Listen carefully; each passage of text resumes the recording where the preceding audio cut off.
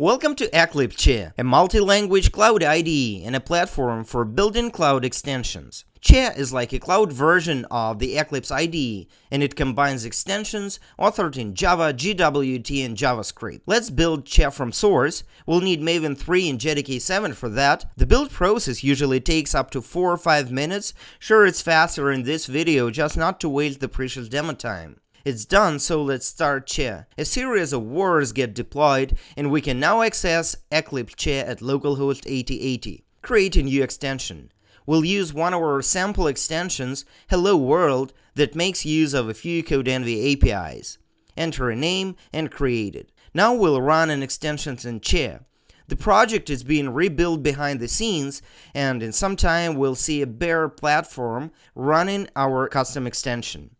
Let's take a look at the source code here. We'll use extension annotation for the system to treat the project as an extension. The extension uses Notification API to display messages in a notification pop-up and events panel. Also, we'll use Action API to display a pop-up when clicking on a Hello World item in a context menu. Here is the extension URL. Let's click it and find our extension in action. We can see the notifications here, and let's see if the action works. It does. Perfect. What about updating an extension in runtime?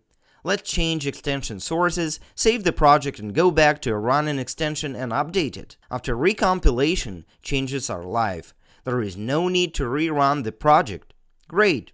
I'm happy with my extension, and I want to include it to the Che along with other extensions. Let's build it, download jar, and go to a special ext folder, put our extension there, and then run a simple xinstall script. This will kick off another project build, and once it's done, I expect to see my extension in Che just out of the box. We'll need to restart Che, and here we go. A Hello World extension is now part of the Che bundle.